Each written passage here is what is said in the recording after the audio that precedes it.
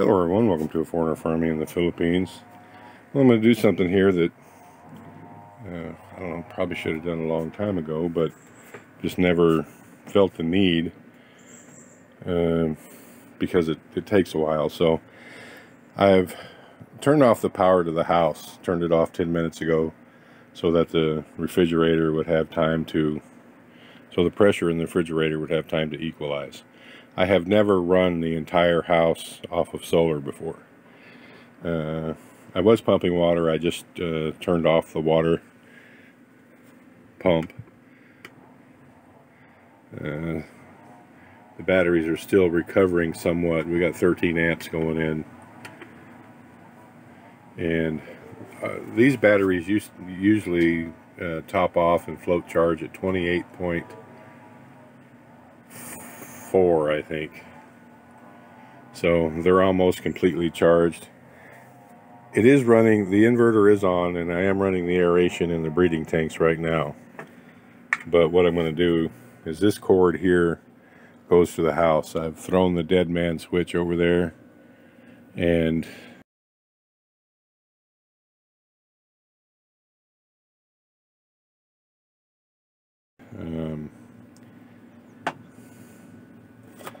have everything going in the house. There's a couple fans running, there's a computer plugged in, and the refrigerator. So I just want to see what this will do here.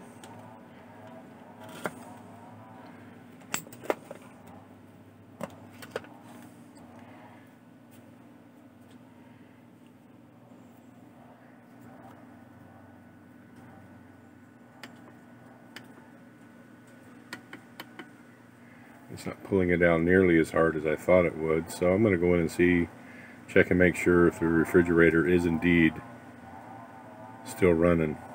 It is pulling it down a little bit. I would have thought that that refrigerator would pull more power than any of the water pumps, but it's not so far. So let's go see if it's running. Might just come out and do the switch every morning. Now it's not a, look, not a perfectly sunny day, and even where there's no thick clouds, it's a bit hazy.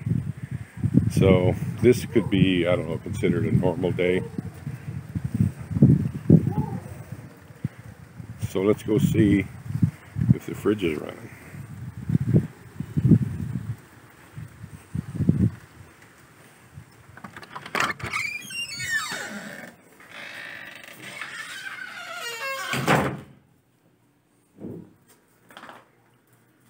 And it is, I can hear it.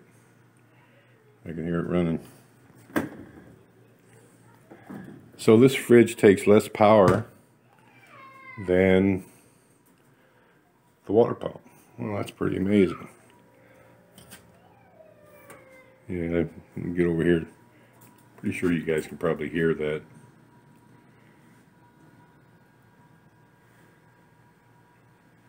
Maybe yes, maybe no.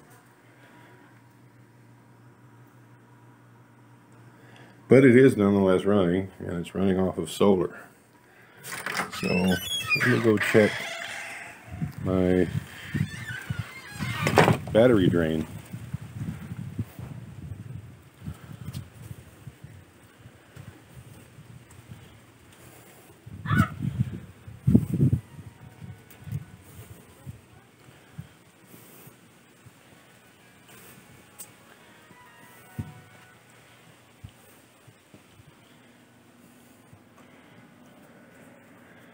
And it's holding steady. Running that pump, it will almost continuously fall off. Now it's still bringing in 13 amps, so it's using all that power. But the voltage is holding steady. Well, now I know I can run the house, completely run it on a reasonably sunny day, and not totally drain the batteries. So that's telling me that if I get those other 400 watts worth of panels off of my buddy, that I can run the house and pump water. Possibly. So that would get us 80% of the way to being off grid. Well, all right.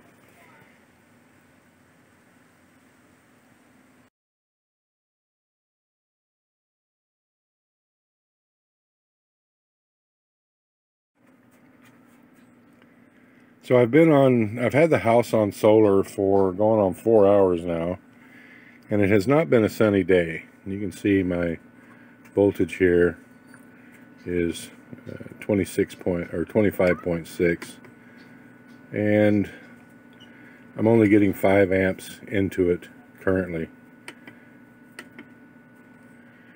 And that's because this is not a sunny day. The sun is poking out right now, but for the most part today, it's been those kind of clouds like that right there.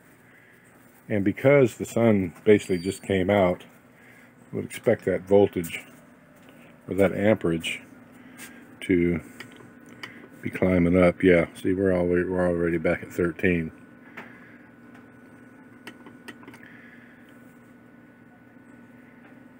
And that's close to the voltage it was when I turned it on. So we obviously can't make it through the night on solar because we just don't have the battery bank. But with an additional 400 watts, and I've contacted my buddy Tracy to ask him, because look, what I want to do is just take those 4 panels, put a separate controller on it, and then just run wires into the batteries and just add additional charge. That's what I want to do, and I'm going to check with Tracy to see if that's feasible, because another friend of mine suggested that I do just that. And if I can do that, then I can run the house,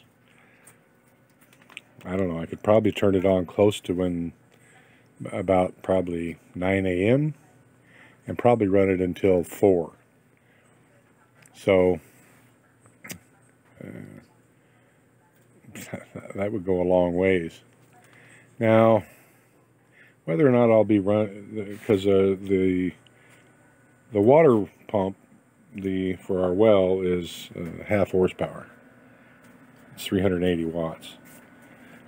So would I be able to run the house along with the water pump? I'm thinking it would have to be something pretty close to a sunny day. But if I could run the water pump for several hours a day and the house for even a few more hours than that, and I'm going to go turn the pump on right now because the water tank is not full. But if I can do that, I think, yeah, we're like 80% there. And if we had, well, the battery bank would have to be substantially larger to go through the night. So I'm going to turn this pump on, and I'm just almost expecting to hear the voltage alarm come on by the time I get back up here. But it hasn't yet.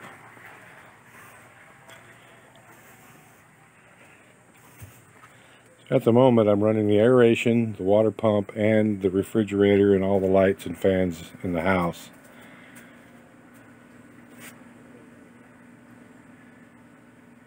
And it is dropping. How fast is it dropping? That's the thing. I want to be able to fill up our water tank, which will probably require running that pump for about a half an hour, and then be able to shut it off and turn off our switch back over to grid power at about 3:30 and allow the batteries to fully charge in the last 2 hours of sunlight, so that if we have an emergency overnight, we have power to at least run the aeration. Stay tuned.